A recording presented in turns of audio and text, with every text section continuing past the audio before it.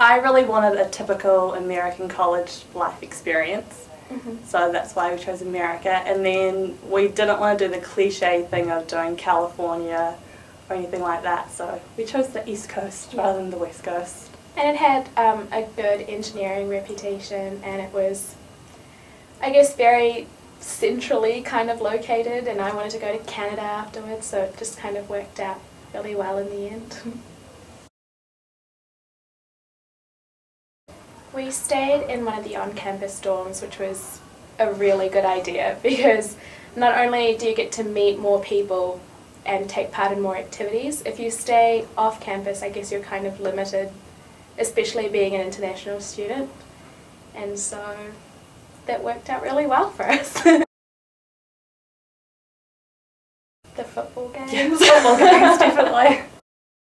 Our stadium was the third largest in the world, so there was 110,000 people in there, and the atmosphere is just amazing.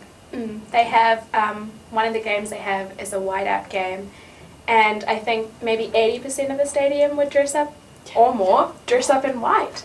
And students cheering, and you literally get goosebumps when you're sitting there and partaking in everything, so it's really great.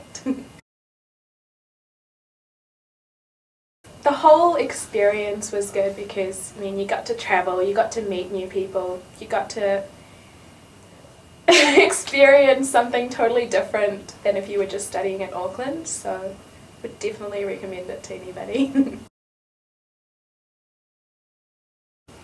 Amazing. Can't sum it up in one word, but yeah. We didn't want to come home, that was basically it. You don't really miss family that much because there's Skype and there's phones and everything, so the homesickness is so minimal.